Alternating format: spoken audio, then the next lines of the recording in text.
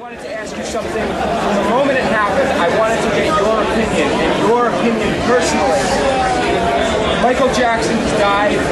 Now, given the fact that he had a lot of troubles, people say that he still loved the God and Jesus. Died. I just wanted to know if you had any thoughts on that. Well, as a matter of fact, I've been to California. I've been by his house myself and the Megan boys, and I feel bad because every 100 years, mother born a baby like Michael Jackson. I know he was the best for his music and musician, and I get shocked myself to hear that happened. Imagine with a wrong doctor and a bad friend, and he get involved, and I'm very sorry about that. He lost his life. Thank you, Sheik. Very much. I feel the same way. Next question I had for you is about Kurt Angle. Now, Kurt Angle recently was arrested. I think it was a DWI, steroids, something like that. I don't know the whole story, but all I know is that the last time I saw Kurt Angle on TV, it was on the Howard Stern show, he had a lot of things to say about you that were not good. I was just wondering if you had any opinion on Kurt Angle's arrest. Well, every intelligent All-American wrestling fans, they know.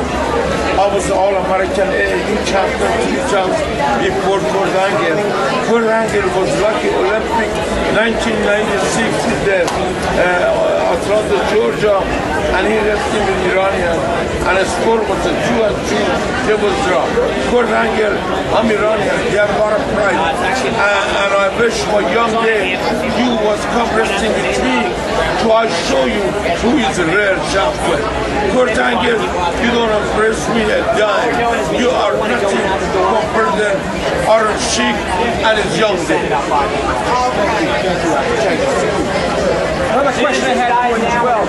Given the state of the bad economy right now, we're still not out of it yet.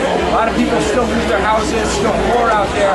I want to know if you have any opinion on the debt collectors, people that know that the man doesn't have a job, he can't support for his family, or he's having a hard time doing it, yet they still call on the phone, they say, where's my money, where's my money?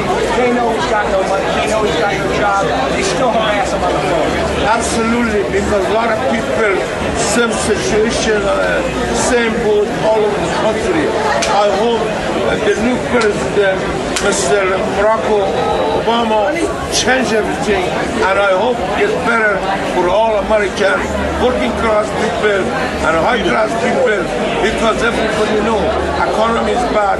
I hope it's going to get better soon. Yes, and just like you said about President Obama, he's skinny but he's tough. Absolutely. Yes, yes. Thank you very much, Sheik. Pleasure. See you on YouTube.